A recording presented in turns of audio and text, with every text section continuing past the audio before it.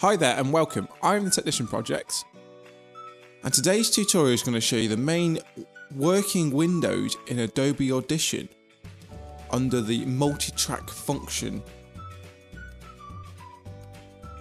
Please see my previous videos how to create a multi-track project in Adobe Audition. Today we're going to talk about the 5 main windows in Adobe Audition to help you improve your workflow.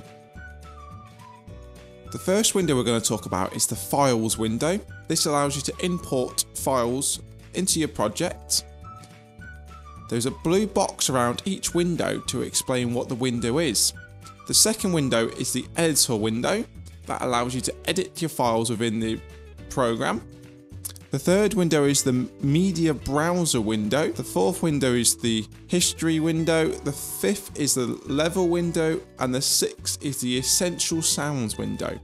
But if you go to the window function at the top, you can select which window you want to show or hide by clicking on or unticking the window function.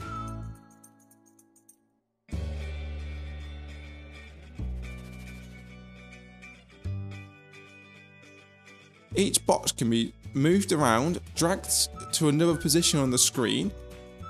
If you enjoyed the video today, please leave a like rating and subscribe for more. Thank you for watching and see you next time.